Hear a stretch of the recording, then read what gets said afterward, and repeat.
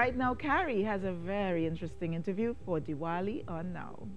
Yes, indeed, Lisa, I do, and I am going to be chatting this morning via Zoom to Sri Ravi Bharati, who's the spiritual head of the Dharma Ashrama, and that is located in Pinal. I want to say good morning to you. Namaskar, it's a swagatam, welcome. Namaskar, namaskar. So early happy Diwali. I know the 5-day celebration starts on Thursday, and I know that there's a lot planned, but I know before anything else, you wanted to open the segment with prayer. Okay, let's all join together in a moment of prayer. Om Siddhi Buddhi Pradidevi Bhukti Mukti Pradayini Mantra Murte Sada Devi Mahalakshmi Namostute. Salutations to Mother Lakshmi, the goddess of life, the goddess of wealth, and the goddess of beauty. May we all allow our intelligence to increase in a positive manner. Namaskar. Namaskar. So yesterday we spoke about the 5 days of Diwali itself, so we won't go into that too much. But what is the Param Dharma Ashrama doing for the day of Diwali itself, especially in light of the COVID measures that we still have in place? Well, we haven't planned out anything because of the COVID scenario. We have not opened since the beginning of the COVID pandemic. But what we have been doing on the social media, we have been highlighting a lot of programs every week, and ever so often we are doing a lot of things on the social media for the activities of the ashram, and the citizens of the country and those who are interested worldwide will view it also. This is what we have done so far. But for the Deepavali day itself, we have not planned out any program because every individual is very active at home for their preparation for the evening session. Wonderful. So how can devotees remain steadfast, despite the pandemic and despite things being so different? You see, being steadfast is more of a mental scenario. Physical abstinence is one aspect of the tradition, but also mental preparation.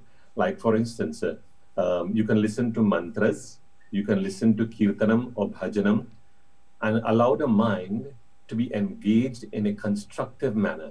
This is where both mental and physical abstinence or preparation is required on the part of the Hindu.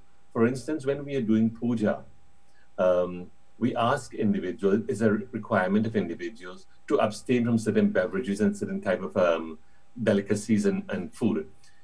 But that is only with physical abstinence. But the mind is also preparing itself through the repetition of a mantra. For example, now is the Deepavali season.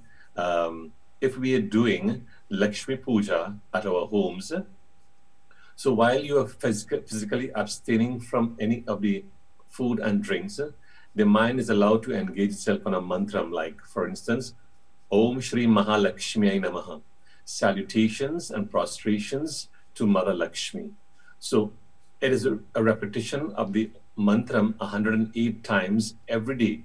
So the individual is preparing physically and mentally for the puja, and not only for the puja alone, for the whole season, you're preparing yourself for that. Now, I know for the 3rd day of Deepavali, we know that that usually, traditionally, that's when people visit the various homes of practicing Hindus and stuff, and they gather and get together. What would you advise, and how would you guide devotees during that time, being that we do have certain measures in place? What would you tell them, and that in some way that they can still observe the practices? Well, people will be going out there to visit friends and families for Deepavali. So we are requesting to follow all the protocols of distancing and also wearing your mask and all the hygiene that is required for it. We are requesting all individuals, be it Hindus, non-Hindus, because non-Hindus will come to the homes of Hindus because they are invited for the session. So we are requesting all individuals to follow all the protocols in place laid down by the government of the day. And with the practice of feeding the poor, how will that be undertaken this time around?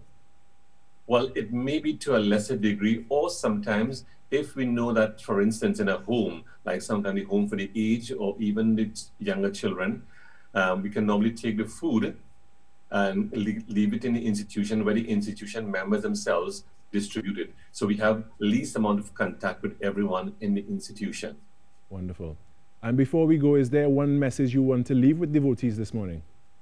Right.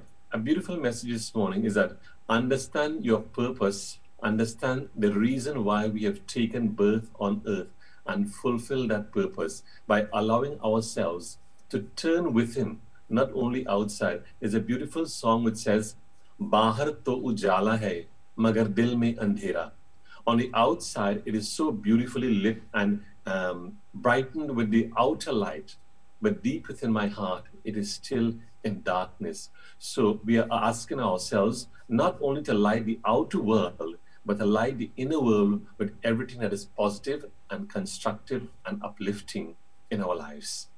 That is so beautiful. And with that, I want to say thank you so much, Sri Ravi Bharati, for joining us this morning and giving us these blessings as well and this wonderful message. Thank you so much. It's a pleasure for me to be here this morning again, and Shubh Dipavali to the entire nation. Shubh Diwali to you as well.